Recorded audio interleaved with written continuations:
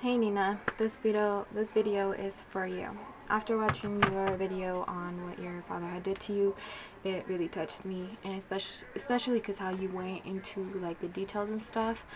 I wouldn't have been able to do that. I still can't talk about what had happened to me and my situation, and about who did it to me, and about how long it's went on and stuff, and just how you just explained everything that happened to you.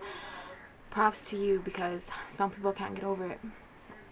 Me, I'm still dealing with it in my own way, but you just are so strong. You got your own career going on, and so like I was saying, you know, you're very brave to be so open about everything that has happened, and just the details and stuff, and how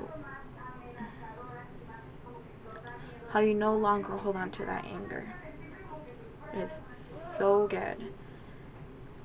And I'm saying that because I have a lot of anger. I have so many trust issues, and I have a daughter, so you can just imagine how I get all these feelings and stuff of like being paranoid. What if this and what if that? And oh my gosh, it drives me insane.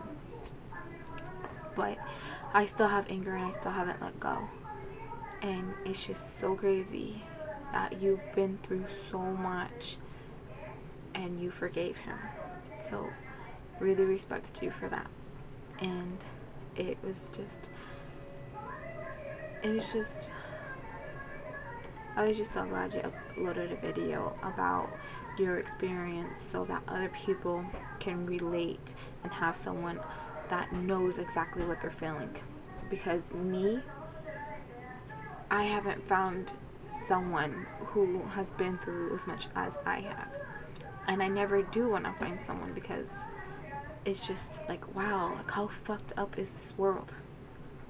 So when you uploaded your video, it was kind of comforting in a way.